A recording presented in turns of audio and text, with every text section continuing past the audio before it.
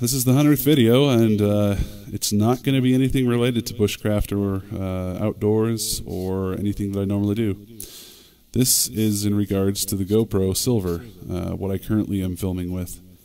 1080p is a nice resolution. It's sharp, but it has a lacking on the Silver because the GoPro Silver runs at 30 frames per second.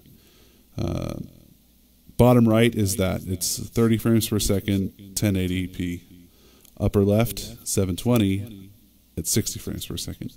I think you'll be able to see the difference in the speed, the motions, the ability to follow fast-moving objects better in the 720, 60 frames per second. If you had the black, obviously you'd get 60 frames per second at 1080p. And so if you're looking to buy a GoPro and you're looking for a really good quality filming camera, I'd say go with the black and get your 1080p at 60 frames per second. It'll also film at 720 at 120 frames per second. So that being said, this is a little bit of review on the GoPro, just from my experience with it. It's been a great camera.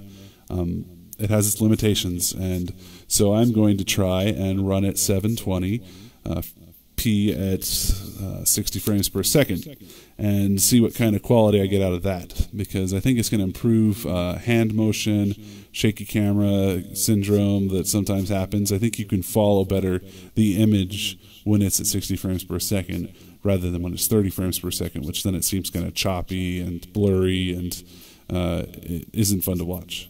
And so I think this will be an improvement on my coming videos. But anyhow, thanks for all the subscribers, and thanks for watching, guys.